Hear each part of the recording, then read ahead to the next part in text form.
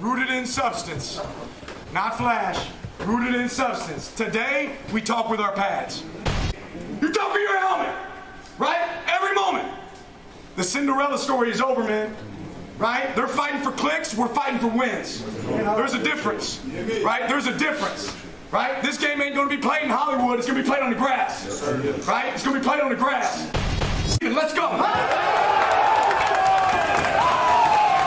A little longer than a few minutes later. It translates in practice. I don't say stuff just to say it for a click, you know, contrary to what somebody say. But yeah, I keep receipts. But I'm serious. I analyze and I understand what we're up against and what we have and what we need. One thing that I could say honestly and candidly, you better get me right now. This is the worst we're going to be. You better get me right now. Now somebody, yeah, I got messengers. God bless him though, man. He's a great coach. He did a great job. God bless him. He can take their shots. They won. I don't shoot. I don't do that. They won. All right, guys, so we got to talk about this Deion Sanders story, okay? And the reason why we got to talk about the Deion Sanders story once again is because I find this Deion Sanders story to be particularly fascinating, because I do think that this story is the reason why racism is still so prevalent in our country, or the illusion of racism, okay? Because I want you guys to understand, the people that are crying racism in regards to the critiques of Deion Sanders are the exact same type of people that will find racism if their white neighbor happens to not say good morning to them every single day, right? That is what we're talking about here, okay? And this is something that I see so much among black people, and it is extremely annoying because black people take any type of microaggression or criticism and they say, well, it's racist, right? You must be racist against me because you are criticizing me, right? When criticism should be able to be levied against anybody regardless of their race. Again, the same people that boo-hoo, whine, and cry and beg for equal treatment actually don't like equal treatment when they do get equal treatment, right? When you get equally criticized like everybody else, apparently that's a problem when you do it towards black people. And again, the Deion Sanders story is exactly what I'm talking about. Now, to update you guys on what's going on here, Deion Sanders, the coach of the Colorado college football team, got a slice of humble pie. Now, again, if you guys aren't familiar with this story, most of you guys should be familiar with it. Deion Sanders came from an HBCU to become the head coach of Colorado. Deion Sanders did it in a very unorthodox way. He's a very flashy individual. He embraces hip-hop culture. He wears chains. He basically is a non-traditional coach, and it's worked for him, right? It worked at Jackson State, okay, and at Colorado, at least the first 3 games, it seemed like it was working there as well, too. I mean, it kind of is working. I mean, the team only won 1 game last year. So, yeah, he's already improved the football team and made the program better, right? I mean, they've already probably got their money back from whatever they're paying Deion Sanders just based off the advertising revenue that this guy's bought in. But, again, the team was, I think, 3-0 going into yesterday to face Oregon. Oregon, a real top 10 football team, a football team that, you know, actually can compete for the national championship. And they got a slice of humble pie, okay? Nobody should be surprised because this team was a very, very, very cocky team, okay? They had a lot of swag. They were feeling themselves, okay? They were running around in luxury cars, flashing, doing commercials. I mean, again, this is as unorthodox as it gets, okay? And all that is all fine and well when you're winning, right? It's great when you're winning. However, when you lose, that's when you start to see what a team is actually really made of, somebody's real character. Because a lot of times, these teams or players that are extremely cocky, when they start to lose, they don't handle losses well. And because of the nature of the fact that, you know, you have a coach that is doing it in an untraditional way, okay, he's very cocky, he's very out there, right? He's not humble. What happens is that you're going to have people that are going to root against you, okay? They're going to say, you know what? You know, I'm going to root against Deion Sanders because I think he's too cocky. I don't like the way he carries himself. Has nothing to do with his skin color. Has everything to do with his character and the way he acts. And me personally, I'm a fan of Deion Sanders, right? I'm not a big fan of, you know, the narcissism, okay? But hey, I get it. You know, I think that there's a degree of narcissism needed to be great at anything, especially if you're a celebrity type, if you get a lot of attention or whatever. I think a degree of it is needed. So I'm not necessarily super critical of it as I would be if it was at, like, I don't know, the high school level or something like that. But I'm just saying, I'm rooting for Deion Sanders. However, I understand why people can see somebody like him and say, hey, you know what? I don't want that guy to win, right? I want this guy to lose because I just don't like the way he carries himself. Has nothing to do with his skin color. So anyways, yesterday, the Colorado Buffaloes, led by Deion Sanders and his son, got blown out, right? I watched the game, a little bit of it, and it was terrible, okay? I mean, I think it was like 21-0 skunk in like the second quarter. The game ended up being like 42-6 or something. I mean, Colorado couldn't do anything, okay? They look like a high school football team out there versus Oregon. They just didn't look like they were in the same league, and to be quite honest with you. They just didn't look good, okay? They looked like they didn't belong there, like they were punching above their weight class, which they were. I mean, definitely in the O-line and D-line. I mean, they really need to do some hardcore recruiting there and get some bigger boys because they just don't look as big as some of these other football teams. So, hey, they're probably overplaying, right? They're probably overperforming. And yesterday's blowout to Oregon basically proved that, okay? This team is not as good as we thought they were, right? And again, Deion Sanders, okay, the whole thing ever since he went into Colorado and the way he started doing the things he's been doing, yeah, he's been getting criticized. People have been saying things about it. And the race hustlers of America want to boo-hoo, whine, and cry racism, right? They've been saying, oh, well, all the criticism Deion Sanders receives is racist, right? Everything is racist, okay? So fast forward to today, again, post blowout, right? Post humble pie, you have the race hustlers of America, aka Black Twitter. They are crying racism because some people are saying, hey, I'm glad that Colorado lost. Like, for example, this person right here is saying, in response to Kerry Steele, who says, Oregon is taking a stand for all of us, right? Everybody who wants to see Deion Sanders lose. Again, not because he's black, but because of his attitude and the way he carries himself. This person says, this is coded language, y'all, for those that are looking for something, right? Well, you are obviously looking for something, right? You obviously think that every criticism of Deion Sanders or somebody who just says, I'm rooting against Colorado, that happens to be racism, okay? That and them humility comments, right? So telling a coach to have some humility or telling a black person to have some humility, again, is racism, right?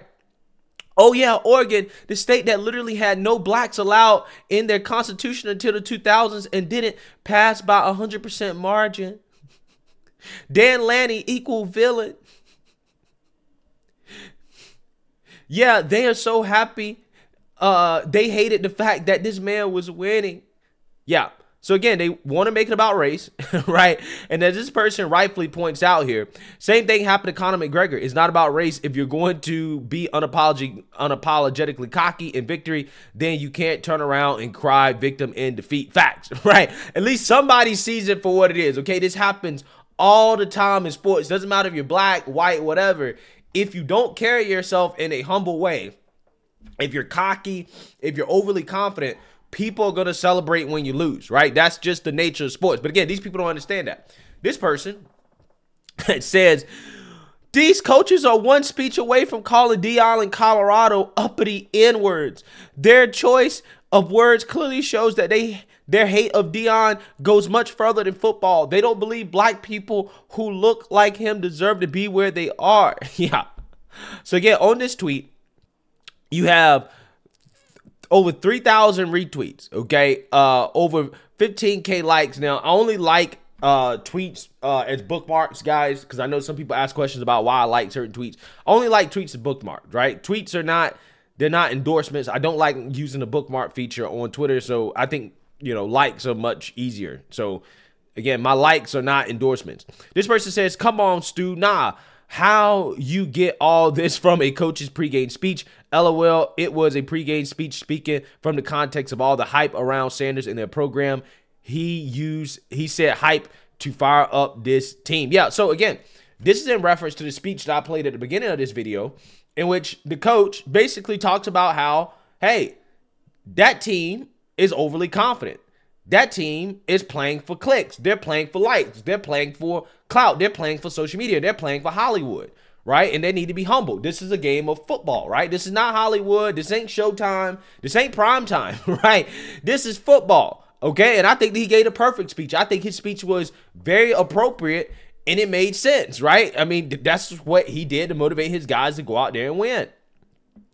This person responding said, bruh, I've been at this thing for a minute, done played with the best of them, done seen and heard many pregame and postgame speeches. These weeks have been different. Yeah, so again, any coach that comes out and gives a pregame speech rallying up his team to beat Deion Sanders' Buffalo team, racism, right? You're a racist, okay? So in their ideal world, a coach don't say anything before the game, right? They say nothing before the game, and they go out there and they just play the game. And even then, if they win, they're racist, right? Again, they did the same thing with the head coach of Colorado State, who's black, right? Who's black, by the way. They tried to say that the dude was racist because he had criticisms of Deion Sanders wearing sunglasses, which I do think Deion Sanders wearing sunglasses indoors is something that I don't really like that much. But, you know, hey, is this really turning into race? You can't make this up. Yeah, exactly. That's exactly what they're doing. They are turning into race. It can't just be football, bro. It can't just be, right? It can't just be football. No, it's not with these people. It's always race. They're so mad. This person says, the racism towards Deion Sanders is despicable, but we have seen this movie before. Certain kinds of folks have a huge problem with confident and visionary black males, including in sports, but Muhammad Ali or Michigan's Fab Five, same kind of haterism. Again, absolutely amazing. These people want to be victims so bad. They really want people to think that people are rooting against Deion Sanders because he's a black man. When there are black men, there are young black men on the football field that people are rooting for every Saturday and Sunday. Okay? People are rooting for them. There are white men on the field that people are rooting for. And they're rooting against, right? Based off the team. Has nothing to do with their skin color. Again, these people are the ones keeping racism alive.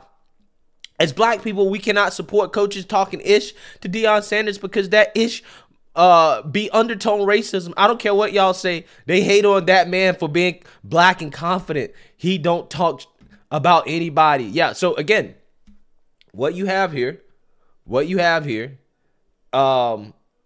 is this idea that, again, it's not because he's confident, he's cocky, his attitude. No, it's because he's black, right? Because he's black. Again, no white person ever got criticism for being, overly confident. Like, for example, Johnny Manziel or Conor McGregor or, no white person ever got criticized for that, right? Again, it's amazing. Okay, I remember so many people celebrating Conor McGregor when he started to lose, right? When his career started to go down the drain, I remember so many people celebrating it, right? Because he was overly confident. This person says, the amount of implicit racism I've seen from people rooting for the downfall of Deion Sanders is the saddest thing of all of this. Pathetic how many white people hate to see a confident black man succeeding in life. Now, again, apparently this person is white. Will Darkey, right? Which, again, probably tells you everything you need to know about this guy, right? What he's about. But apparently he goes to Colorado. Okay, he's been rooting for them. And then you have Tariq Nasheed, okay, race hustle number 1. He says, when white supremacists try to take a victory lap before the game is over. So you can maybe if Coach Prime didn't have Yo MTV raps in the locker room before the game, at halftime, after the game, maybe they'd be in control of this game instead of getting beat like a drum. I mean, it's flat out embarrassing. He's running the Yo MTV, got Fab Five Freddy, whatever the is Flavor Flav. What an embarrassment. This clown talks a good game. He's got Yo MTV raps in the locker room. He ain't no coach. That's not a football program. That's an MTV house party, Yo MTV raps. It's an embarrassment, it's an abomination, and it's a liability. Don't send your kids there. If you send your kid to Deion Sanders, he's going to come out wearing a hunk of gold chain. He ain't getting a job. He ain't even getting a diploma. He's going to get himself a criminal record hanging out with Deion Sanders and his Fab Five Freddy, Yo MTV rap. Go, go, go, go. Dance. Yo, again, this is hilarious, right? Again, you know, people are gonna boo-hoo wild and cry racism. Now, that one right there was, yeah, look, I ain't gonna say it was racist. At the end of the day, he said nothing about Deion Sanders' skin color. He talked more about how he act, okay? So, again, to me personally, this happens to any athlete, black or white, or any coach, black or white, anybody that has this celebrity status or that is competing in some type of competitive event and they're overly confident, people are going to root against you. It has nothing to do with your skin color.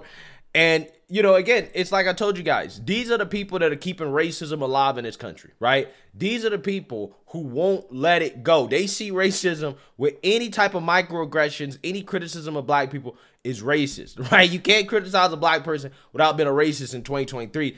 It's really amazing stuff to see. It really is. And that's why this Deion Sanders story is so interesting, because eventually this was going to happen. He was going to get a slice of humble pie. And of course, in response, the race hustles of America want to say, well, it's racism, right? That's why people was rooting against him, because people are celebrating. Amazing. Again, black, it seems like some of these people don't want to be treated, they really don't want to be treated equally, right? They don't even want to be able to watch sports and to root for or against teams in the way or the same way that normal people do, right? They don't want it, right? They don't want to be a part of normal society. It's just so obvious to me. But anyways, let me know what you guys think. Make sure you like, comment, and subscribe. Most importantly, share a black conservative perspective. Peace.